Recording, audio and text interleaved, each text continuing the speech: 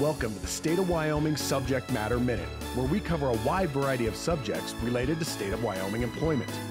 This information is for you and me, the state employee. From hidden benefits to systems and processes, we'll make your job easier by giving you the lowdown, the how-to, and hopefully entertain you a bit along the way. And now, today's Subject Matter Minute. Hello and welcome to another Subject Matter Minute. I'm Matt Nagy. Thanks for joining me. So I wasn't sure how people would receive last month's episode on mindfulness meditation. And while it was the first episode that I had a thumbs down, I think it also got the most thumbs up initially. So thanks, and I hope some of you try it out. All right, so today I was going to talk a little bit about the tornado that happened a couple weeks ago in Laramie. It was a doozy and it was amazing. But after losing a few hours of sleep last night, I thought I'd get a little more personal. Now, this gets a little long. I get a little chatty. So if you want to just find out about telehealth, feel free to skip forward. As you guys know, I believe I have a couple teenagers, and I'm sure a lot of you out there have teenagers. We've given them a fairly late curfew, and they've been pushing it by staying out every single night to their curfew, and we're getting a little tired of never seeing them. I mean, I assume that's normal with teens, but so we made this little rule this summer where we wanted them to stay home 2 nights a week. You know, not too big of a deal, you'd think, but my older daughter was grousing about it yesterday, and she then, about the time we were going to bed, she was saying she was going to go to bed, and she said goodnight. And that's extremely unusual because my wife and I go to bed fairly early. And so I got suspicious. So I set my alarm for midnight and got up and went up, checked on my younger daughter. She was there, checked on her and looked okay. You know, seemed like she was in bed. And so I was like, okay, great. Started walking away. And then moments later, I was like, wait a second. My younger daughter had fooled me before with pillows in the bed. I kid you not. So I went back in there and sure enough, pulled them back and it was a bunch of pillows lined up in the bed. So I just texted her, said, get your butt home, check in when you get home, you know, and then they're teenagers, so I was trying not to be too worked up. It was only midnight. She's out till midnight, all the time anyways. So, but on the other hand, I couldn't go to sleep. So she came home not too much longer. I just said, go to bed. And I couldn't go to sleep for like 3 hours. So it was one of those things where you try some music. I tried going to the TV room and, watching some dumb TV, but turns out it was new episodes of Parks and Rec, or at least ones I hadn't seen. And so then I got into it and that didn't work. So finally I got back into bed and was able to sleep. So that's an aside, I guess, but dealing with teenagers, I got to say, I snuck out a few times or several times when I was a kid, but it was a lot harder for me. We lived like 5 miles out of town and I had a 1/4-mile driveway. So I couldn't just drive out. I had to get picked up after walking down the field or whatever. These guys, my wife and I sleep in the basement and we sleep hard. So they can just walk out the front door. But we're pretty lenient parents, so you'd hope maybe that would mean that they could follow a couple rules. Yeah, no matter what the rules are, they need more, right? So any comments down below to make me feel better would be great. All right, so enough about that. That was long.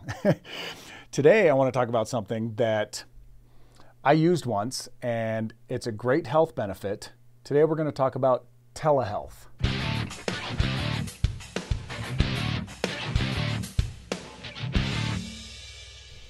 Okay, before we get started on telehealth, first I want to thank Kimberly for the information for mindfulness meditation last month.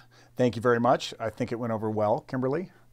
And this month's subject matter expert is Ralph Hayes of EGI. He helped me out with some details that I was unsure of. Thanks, Ralph. So telehealth, what is it? Well, it's simply basically having a doctor's appointment through your computer or through your mobile phone. It's great for a lot of instances. So is it hard to get an appointment with your doctor, or at least in a timely manner? Do you not want to go wait in the waiting room and then wait in the little room even longer to get, talk to your doctor? Perhaps you're on the road on vacation or for business, or it's the middle of the night and you have something that you think, it's not an emergency, but you'd still like to talk to a doctor about it. This is what telehealth is for. And to boot, it's cheap. So the cost for telehealth is $42. Okay. And that's one thing about telehealth, you have to pay up front. When you're going through the process, you put your credit card in, but the $42 will go towards your deductible. And if your deductible is met, it's a 75% coinsurance. So that means that the $42, they'll pay 75%. You're only going to pay 25%. You're going to pay $10.50 for a doctor's appointment. Okay, now, obviously, this is telehealth. If you have a giant gash across your chest or your arms hanging at a 90-degree angle, you don't go to telehealth. You go to the emergency room or somewhere else. But for all those little things, that you sometimes maybe don't go to the doctor for, but maybe you should, the colds, the rashes, the ear infections, those kinds of things, this is perfect for it. And $10.50, right? Okay, so like I mentioned, there's two ways you can do this, on your computer or on your mobile device.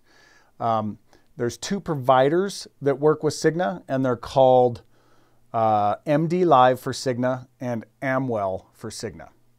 Okay, so you can either, I think the best way to do it on the computer is to log into your Cigna account and then go through there, which I'll show you in a little bit. But you can also use the mobile apps. Okay, but if you get the mobile apps, you need to make sure that they say for Cigna. So MDLive for Cigna or Amwell for Cigna, because that's where you'll get your price difference. There may be some other apps out there that they use, needs to say for Cigna. Okay. Okay, I'm going to go ahead and show you how to do it, at least how to get there on your computer and how to get there on your mobile device. Now, I can't go all the way through it because I don't want to talk to a doctor today, but I can at least get you started. And like I said, I've done it before. I had a little rash on my leg that was there for like, I don't know, 9 months. Finally, I was like, let's try this telehealth thing out. Sure enough, logged in. It was really easy. Talked to a doctor. He prescribed some ointment, took care of it in 2 weeks. I was thrilled. It was very easy. So I'm going to show you how. I guess I should start off by saying that you do need to have a webcam and a microphone in order to make this work. Most somewhat modern computers should have both. Okay, so let's do this on the computer first. First of all, just go to mycigna.com and log in.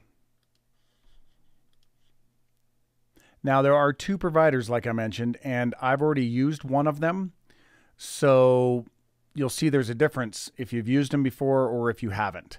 So right here, you go to Find Providers and Costs, go down to Cigna Telehealth Connection. And here are the two. Now, here's a nice feature too. You could also talk to a nurse first, free, to see what they think, to see if you should move on to a doc. Okay, so I've used Amwell before, so I'm going to show you one that you haven't used, if you haven't used it to begin with. So click Get Started. Make sure you have pop-up blockers off because it does open a new window, okay? So it takes you to MDLive for Cigna, all right? So you're going to have to activate your account, then choose a doctor, then resolve your issue, okay? So let's activate an account. So this is the kind of stuff you're going to have to fill out. Have your Cigna customer ID number ready. And then after this, I'm assuming, it's been a little while since I did it, but you'd have to fill out your credit card information, okay? So this is what you would do if you have not used it before. Now, let's go back here. I've used this Amwell before, so if you click Get Started there. Now, typically, I just practiced this, so it's not doing it this time, but even if you've used it before, it'll have you put in your phone number twice and then take you to this screen, okay? So if you used it before, you'll get here and you'll see that you can get started with a first available provider, or you can weed through the doctors and read their bios and decide on one. During the day, there are a lot of them. I did mine in the evening and there was fewer available. And I did hear of an instance from somebody where there wasn't someone available on one provider, so they went to the other provider to find somebody. Okay, so that might be one reason you have to switch. Okay, so that's how you get into it and start the process on your computer. All right, now let's go through the process on your mobile device. Now, I can only show you on an iPhone because that's what I own, but I'm sure it's the same on other devices. First of all, you'll need to download the app or the apps. Okay, so I go to the App Store and I search for it, and I found MDLive here. And then let's go back and search for Amwell as well. Amwell for Cigna. Remember, it needs to say for Cigna for both of them. Click on that. There's that. So I would tap Get. You download both to your phone. Okay? So then once you have them on your phone, you can go ahead and click on MDLive here. So when you use MDLive or Amwell for the first time, you'll have a screen like this where you can either log in or sign up. So I'm going to click Sign Up on the bottom. And then it takes you to a screen just like the website, okay, where you can activate now. So we're going to click on that. Same stuff as on the website. You'll need your customer ID, and you fill that out and create an account, okay? I'm not going to do that right now, but then next time you just use your username and password to log in. Okay, that's another episode of the Subject Matter Minute. Thanks for joining me. Hopefully you guys can get out there and use this telehealth for those minor things. I think it's a great benefit, and I think it saves everybody money. All right, I'll see you next time.